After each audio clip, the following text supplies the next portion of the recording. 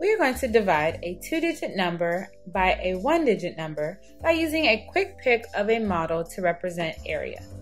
For this example, I will be using grid paper. We know with just having the expression, there's no context or information for each of these numbers. So we're going to relate this expression to finding the area or finding the length and width of an area. We have 24 divided by 6.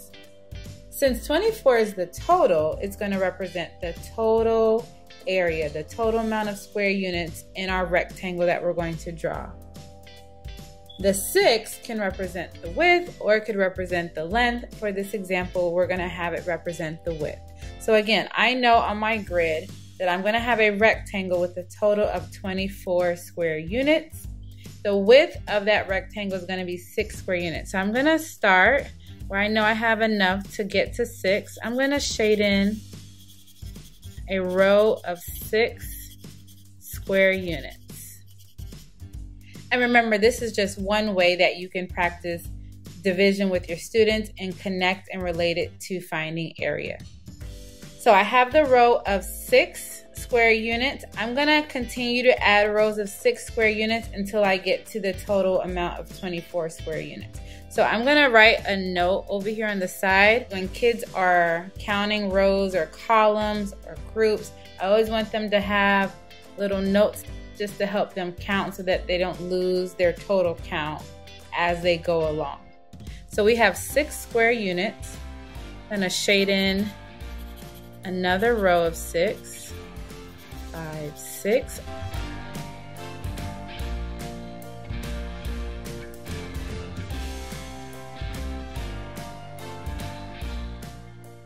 Now that we have 24 square units, just going to outline that rectangle.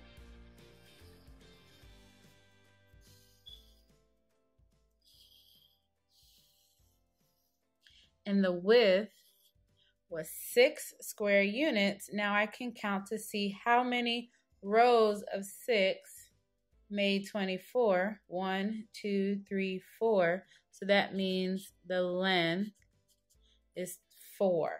So the width was 6, the length was 4. So 24 divided by 6 equals 4. We're going to look at another example with smaller grid paper. You can find these templates of grid paper over on my website, mathbuild.com, where we have free resources. So our next example is 32 divided by 8. So again, I know my rectangle is going to have a total amount of 32 square units. And then I'm going to use the 8 to represent the length or the width. So the width, we did the width in the last example. We're going to do 8 as the length in this example. So I'm going to start with my pencil. So I know my length is going to go vertically.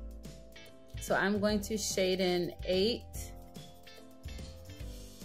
square units going down one column. 1, 2, 3, 4, 5, 6, 7, 8. So I have 8 in this first column.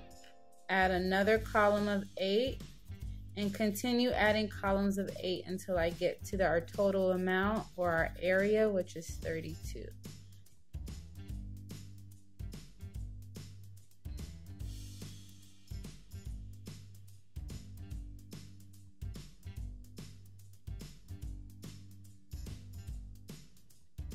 Okay, so we have 32 total square units.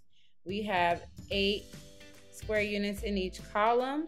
So I'm going to outline the rectangle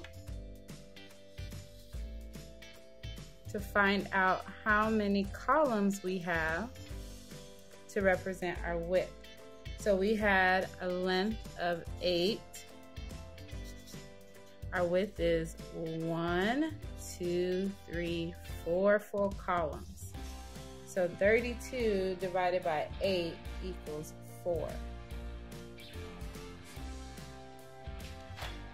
Let's do one more example. And again, with these grid paper templates, you can use them for differentiation based on where your students are. You can use it whole group, small group. or individually to help the students better understand finding area and to help with multiplication and division.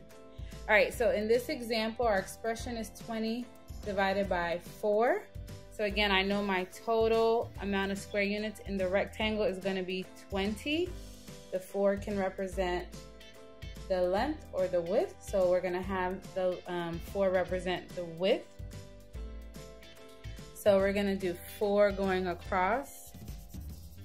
1, 2, 3, 4. I'm going to add a label just to help me count. I want my students to keep count as they're going along with their model. So 4, I'm going to add another row of 4 until I get to 20.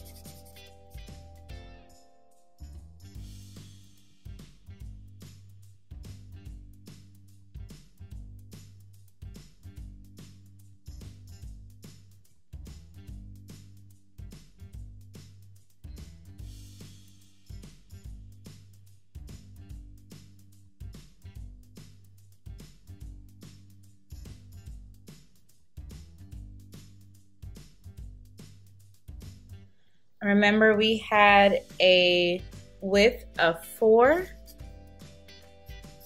and we knew that there were 20 square units that were going to be in the rectangle, and we divided it by 4. So how many rows of 4 are there? 1, 2, 3, 4, 5. So that is a length of 5. So 20 divided by 4 equals 5. Today we divided a 2-digit number by a 1-digit number using a quick picture of a model that represents area.